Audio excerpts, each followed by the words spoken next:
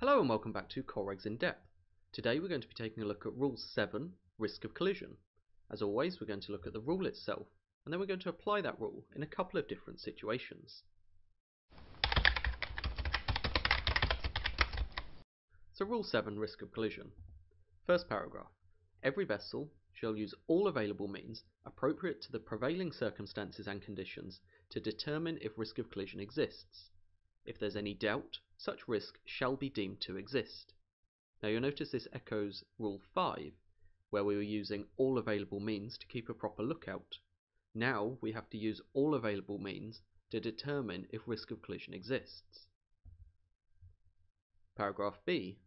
Proper use shall be made of radar equipment, if fitted and operational, including long-range scanning to obtain early warning of risk of collision, and radar plotting or equivalent systematic observation of detected objects. Now radar plotting itself I covered in a different video, which I'll link up in the card at the top. But what this paragraph of the rule is saying is we need to use systematic observation. So radar plotting, we're talking about taking a series of plots on the radar. Or visual plotting, we're looking at taking a series of compass bearings. We need to be systematic about it. We can't just look and take one snapshot in time. We need to do it systematically and observe it over a period of time to determine if risk of collision exists. Assumptions shall not be made on the basis of scanty information, especially scanty radar information. This is going back, we need to take systematic observations. So we need to take a series of bearings, a series of radar observations. Scanty information is basically incomplete information. We need the whole picture to determine if risk of collision exists. We cannot make assumptions on scanty information.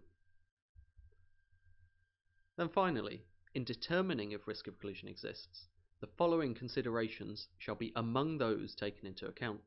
Now these are just among the considerations. These are not the only ones, but these are among the ones that you need to take into account. Such risk shall be deemed to exist if the compass bearing of an approaching vessel does not appreciably change. What we mean by this is if we put ourselves on the white vessel and we're going to observe the blue vessel, we need to take a bearing of the other vessel. Now we take the bearing as the difference between our heading line and the bearing of the vessel, and we need to continue to monitor that as we approach each other. Clearly in this case, that bearing is not changing. The vessel stays going down that same constant bearing, which means risk of collision exists. But that's not the full picture. Paragraph 2 says that such risk may sometimes exist even when an appreciable bearing change is evident, particularly when approaching a very large vessel or a tow, or when approaching a vessel at close range. What does this look like? Well, if we take the same situation, but let's say we're approaching a significantly larger vessel. Now to take a bearing of it, we need to pick a part of that vessel that we're taking a bearing of. It's too large to just take a bearing of the whole vessel. So in this case, our bearing is going to be of the bow. Now watch what happens as we approach each other. If we're looking down that same bearing line, we're no longer looking at the bow. The bearing of the bow has changed significantly. But that does not mean risk of collision does not exist. If we continue to play the animation, we can see that even though the bearing change was evident, risk of collision still exists. We're approaching a very large vessel. What about a tow? If we go back to the same diagram, but we'll put a tug in front of the vessel.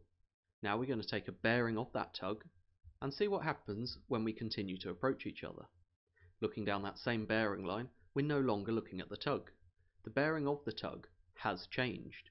But if we continue on, we can see there's still risk of collision. Even though that bearing change is evident, because we're approaching a tow which has a very long length, risk of collision still exists. And that brings us to the end of Rule 7. We've seen how we determine if risk of collision exists. We've seen the importance of systematic observation. We've seen that you cannot make assumptions. And we've seen that if the compass bearing of an approaching vessel doesn't change, risk of collision exists. But we've also seen that in some cases, even if the bearing is changing, risk of collision may still exist. Hopefully you found the information in this video useful. If you have, a thumbs up is always appreciated. If you've got any questions, leave them in the comments below. And to stay up to date with all my latest videos, make sure you hit that subscribe button. Until next time, thank you for watching, and goodbye.